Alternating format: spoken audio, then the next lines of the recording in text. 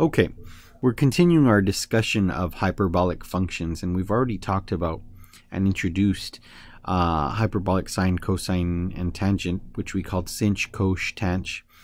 And now there's something important to discuss, and that is these identities that we see here. So I'm going to go ahead and highlight them. So if you are considering sinh, there are equivalent exponential expressions, and they look just like this. And there's a few variations of this, but this is, in general what it looks like. So the sinh would be e to the x minus e to the minus x over 2. The cosh would be e to the x plus e to the minus x over 2. The tanh, very similarly related, is a combination of the two, which is the sinh divided by the cosh. And then of course there's others.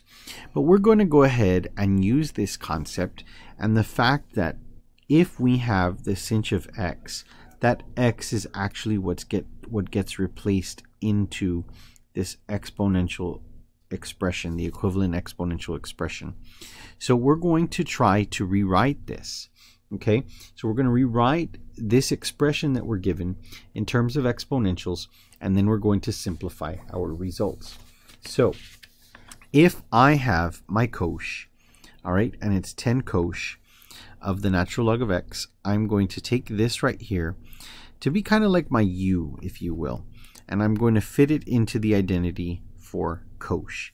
And that is to say that I need to know the rule for cosh.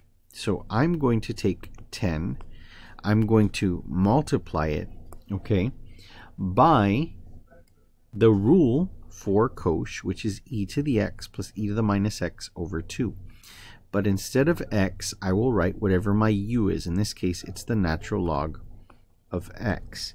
And so e to the natural log of x plus e to the negative natural log of x, all divided by 2, and then of course multiplied by 10 out in the front, is what the expression, the exponential expression, would look like.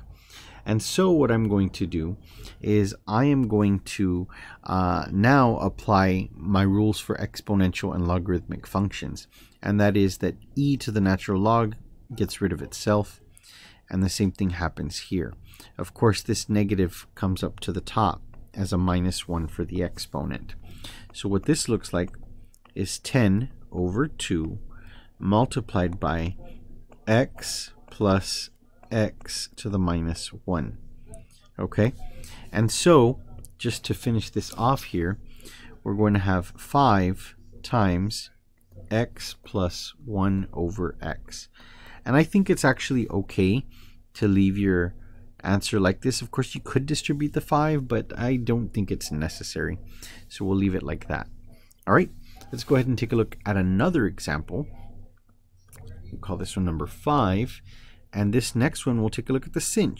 Okay, the sinh of 4 times the natural log of x. All right, and see how that turns out. All right. So equivalently, we have e to the x minus e to the minus x over 2 by the formula that was given, the equivalent exponential expression.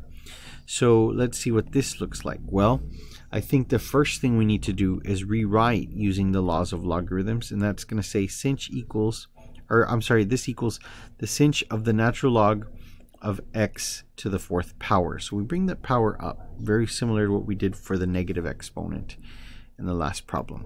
But now that we have, let's say, our u, if you will, okay, which looks like this, we can write it using the exponential expression that was given for sinh. So we're going to have e to the natural log of x to the 4th power, and then minus e to the negative natural log of x to the 4th power. Okay, and it looks just like that. And so again, that negative exponent comes back up to the top, making that an x to the minus 4. And then all of this is going to be divided by 2, just by the rules there. All right, so the e to the natural log, again, gets rid of itself. All right, we're good there. So what do we have? We have a 1/2 on the outside. We have x to the 4th power minus x to the minus 4. And really, only thing you can do to clean this up a little bit is just rewrite everything using positive exponents. So that's what I'm going to go ahead and do. Alright, but other than that, we are pretty much done with this problem. And that's the answer there, to rewrite it. And let's take a look at one last example, call it number 6. This one is going to take a look at the cosh of, let's say, 5x plus the sinh of 5x. And this is going to be nice because now we've got to combine two sets of identities. All right, so we're going to look at each first in isolation using the rule for cosh and the rule for sinh, and then we're going to add them and combine like terms and all that good stuff. So let's see what this one looks like. This one right here. This one right here is the case of e to the 5x plus e to the negative 5x, okay, divided by 2, plus, and then now we look at this case of sinh. So this is going to be e to the 5x minus e to the negative 5x, all divided by 2. And the beauty of this is that it has the same denominator. So we are in really good shape because now it's just a matter of adding things in the numerators and combine like terms.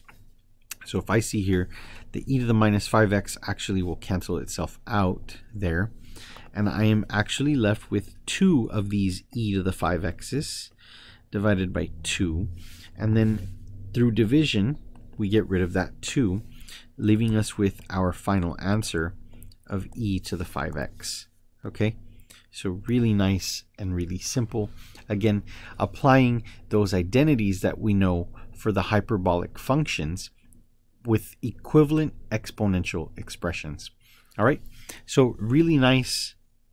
Just use what you know, the formulas, and you'll solve your problem really quickly. As always, I hope this video was helpful, and remember, like and subscribe.